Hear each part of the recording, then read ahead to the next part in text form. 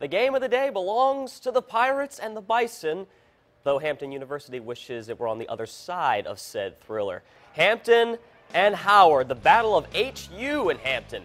Hampton trailed 26-7 at halftime. Third quarter, quarterback Brian Bailey to Rashad Riddick from Portsmouth, 26-14 game. Under 2 minutes left in the third quarter. Twarn Mixon, 56 yards, nice move, goodbye. 26-20, Howard still leads. Fourth quarter, Bailey keeps it himself, give it to him. Bailey, the freshman, scored 4 touchdowns, 3 through the air, that one on the ground. Hampton leads 29-26 after a 2-point conversion, 3.5 to go. Howard nearly gets the go-ahead touchdown. Pass falls incomplete. They add a field goal, 29 all. We go to overtime. Bison just need a touchdown to win it in the second OT. And there it is. Crushing loss for the Pirates to end their season. They finish 4-8.